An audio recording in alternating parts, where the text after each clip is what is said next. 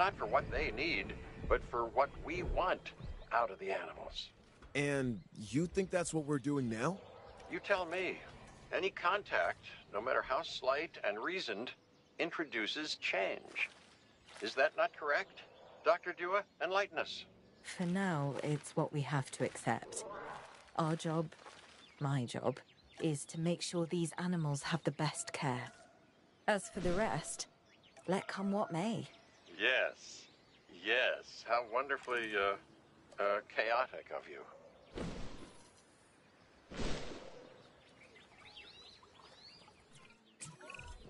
Even on the islands, we never created something this...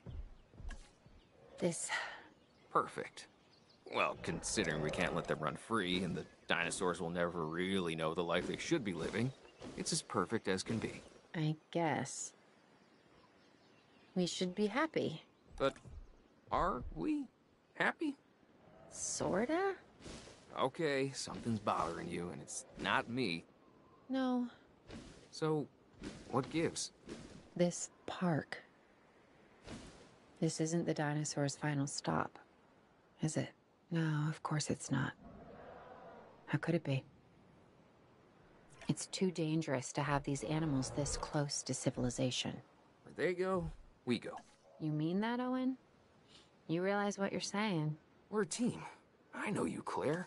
You won't turn your back on them. Which is a bad idea, by the way. Never do that. And neither can I. These animals are a destiny that we can't escape. Not just you and me, it's everyone.